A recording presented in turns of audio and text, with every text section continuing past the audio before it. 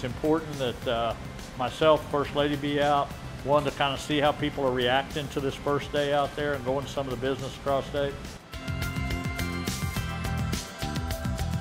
One of the reasons we wanted to stop here today, that really, they were one of the leading institutions in the state that really led us from day one on the coronavirus. And a lot of things we learned from here, because Springfield was a hot spot early on.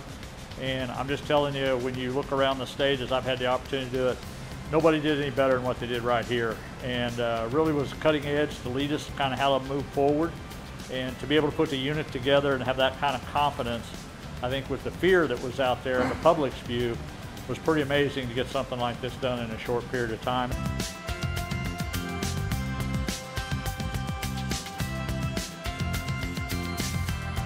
Hey, just I want to tell everybody thanks. I want to take all the medical personnel for what they've done, because it's been a tough road for them. And keep in mind, this is all less than 60 days that we've been in this, and it seems like months after months. But what people done during that time, there's going to be a day come where we're going to look back and we're going to see a lot of people did some outstanding things for our state and really set the example for the future.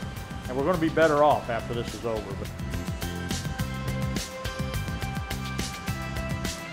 Got to realize we got to get the economy going back up. We got about 400,000 people that's lost their jobs, so we got to work on that. We also got to realize too, this virus is still here.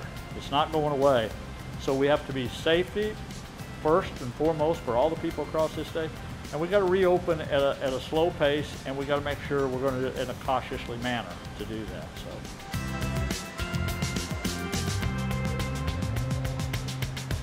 Express the importance of what it's going to be like for the people of this state in the next couple of weeks. You know, we still have to maintain the social distancing.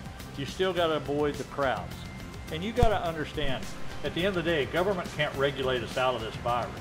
It's going to take people with their own responsibility to step forward and make sure take this on their own. And if you don't feel safe to go out, then don't go out by all means. If you know you're in one of those high-risk categories, you need to be very careful of that.